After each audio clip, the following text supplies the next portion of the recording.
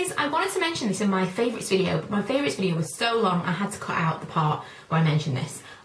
Ages ago I meant to make this video and I never got around to it, like 2 or 3 months ago, and I thought, right, while I have the time and Milo's still napping, I'm going to do it. The video is going to be about these. Now, these effectively are the Goody Spin Pins, but I bought them from Primark.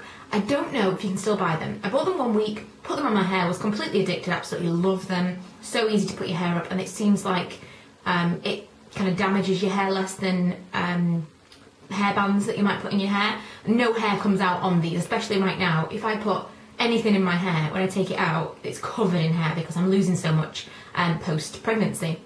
But these, it's not the same problem I have at all. So this seems like a perfect time to talk about it. Basically, I bought them for £1, 2 for £1 from Primark. I went back to find some more, went to several different Primarks, couldn't find them anywhere. The only thing that I can think, I mean, other than them being really, really popular if they suddenly were, is that they weren't, like, they were actually copyrighted by Goody, because they're like £5 something in Boots from Goody. I would pay £5 something for them, but the problem with me is I generally lose things. This is absolutely incredible that I still have both of these. But if I had to repurchase them, I would repurchase full price from the actual Goody brand. But if you find them in Primark, buy loads of them because I cannot find them anywhere. Anyway, basically the premise of these is that you can tie your hair up by spinning these into your hair. And I'm going to show you some ways that you can do it.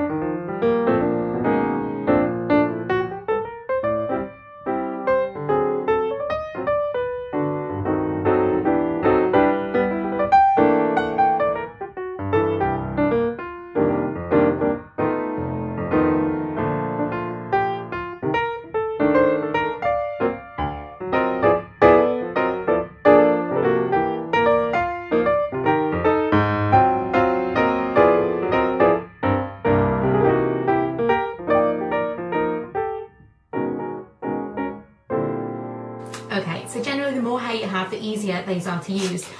So I wouldn't say that if you've got really, really thick hair, don't use them. You might need more than 2 pins, I'm not sure.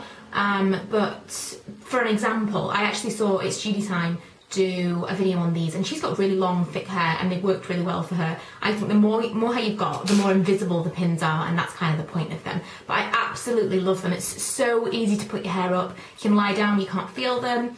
And it just, I don't know, it just makes it so easy to make your hair look a little bit neater and, I don't know, just more polished than just having a hairband in. So yeah, I absolutely love them. I will use them all the time, and if I can find some more at that price, I'll definitely buy some more. If I lose these, I will be repurchasing the Goody brand ones. So let me know if you've tried these yourself, if you love them as much as I do.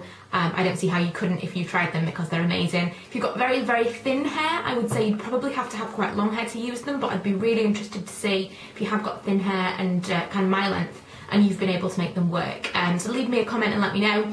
But I just really, really wanted to make a video and tell you how much I love them. So if you see them in Primark, snap them up because they are really, really good. And £1 for 2 is a really good price. Thanks for watching. If you haven't already, check out my other videos and my links below. And I'll see you in my next video. Bye.